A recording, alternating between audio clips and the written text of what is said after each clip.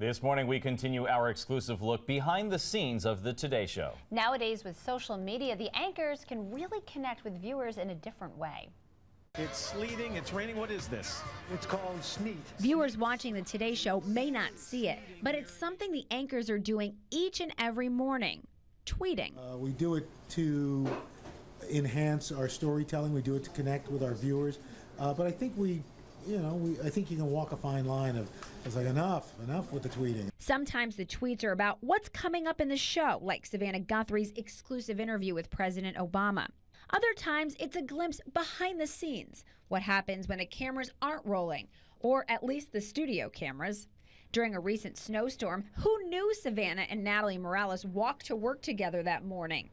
Thanks to this picture, everyone who follows along on Twitter. People sometimes say, oh, who does your Twitter for you? And I always think that's really funny. Like, I do it. I mean, of course, I think that the value of it is that people get to feel like they know you, or they're seeing some side of you that they wouldn't get to see during the 2 hours of the show. So I really enjoy it. Well, this winter's flu vaccine. Going from here to here and making a job in the spotlight even more public can be an adjustment. I think I was one of the last to really fully embrace social media. I think it's a hard thing. You know, you kind of feel like that's sort of your private life.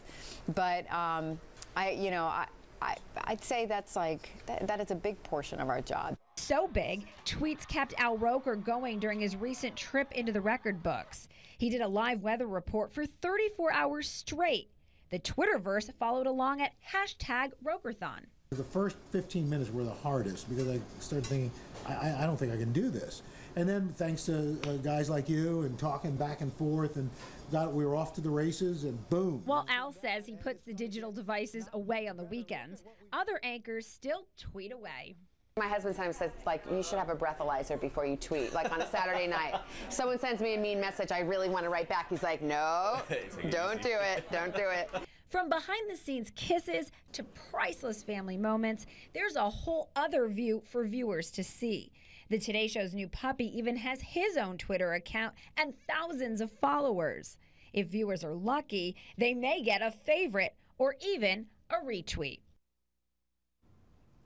And it's so neat to see that. And some of those behind-the-scenes shots that they provide through their Twitter accounts and Facebook and other things, it's really interesting to get that kind of a look into their lives ultimately. Yeah, I think you get a better view into who they are. And it's just such a different experience from years ago when really the only way you could connect with them was watching them on the television. Exactly. And now we have social media to thank, and actually we use it too. Yeah, we always have our phones. They're right here, and we're constantly tweeting away. I mean, the baby was born December 1st. So, and we tweeted out pictures and stuff like that, and everybody who watches us in Central New York was kind of a part of that moment for us, and it made it special for us, too. Yeah, absolutely. Well, here's what's coming up tomorrow. We're going to wrap up our special report with a look at how the anchors balance family and work, and who picks out their clothes. There's always a lot of questions about wardrobe. And it gets kind of interesting, some of the responses. You'll definitely want to join us. Pete?